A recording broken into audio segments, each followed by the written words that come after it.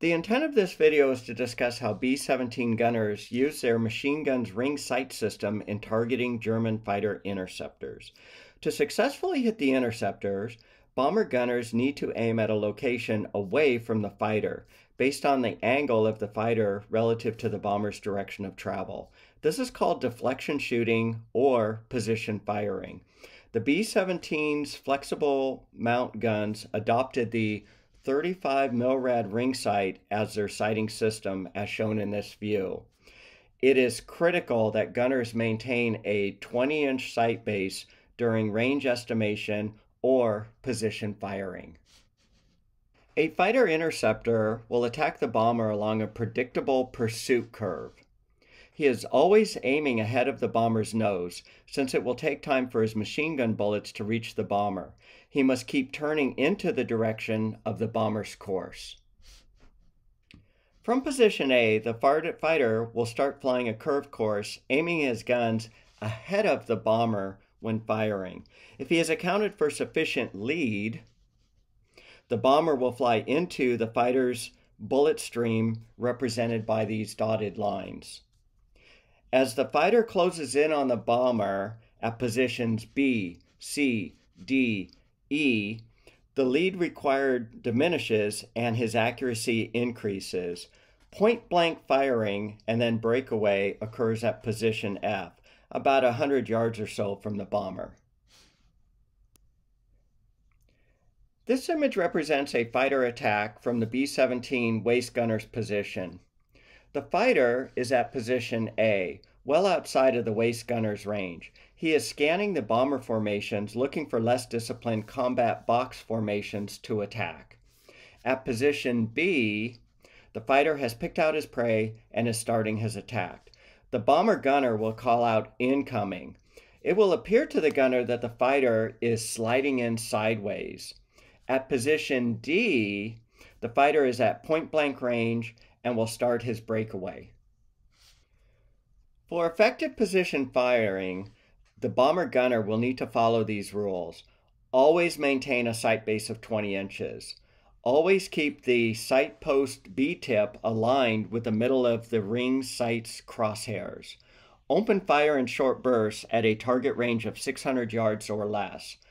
Only open fire if the interceptor is incoming, flying to attack. Other rules include: estimate the angle of the fighter's position relative to the bomber's direction of travel. Then apply the correct ring sight deflection. Deflection is measured in rads. 1 rad is defined as the radius of the 35 mil-rad ring sight. Correct rad offsets are defined from memorized tables. This chart represents the rad offsets for a bomber traveling at a true airspeed of 200 miles per hour. Other tables are available for faster or slower speeds. A fighter attacking this bomber at an angle of 45 degrees, 135 degrees, 225 degrees, or 315 degrees will all require a 2 rad gun sight offset. Bomber gunners use their ring sight to compensate for the needed deflection. As shown in the previous chart, fighters shoot ahead of their target. Bomber gunners do not lead their target. They account for deflection. Bomber gunners do not fire ahead of their target.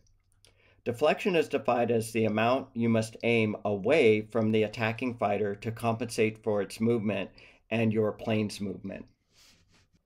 Bomber gunners must aim between the attacking fighter and your bomber's tail with the correct rad deflection. Gunners must continually change the amount of deflection during the attack, accounting for the fighter's revised position relative to the bomber. These rad deflections are needed to compensate for the forward velocity of the bomber. Note that no deflection compensation is needed for head-on 12 o'clock or tail 6 o'clock attacks. Other rad deflections are indicated on the graphic. Let's look at 2 examples. In this example, a fighter is incoming at an angle 90 degrees relative to the bomber.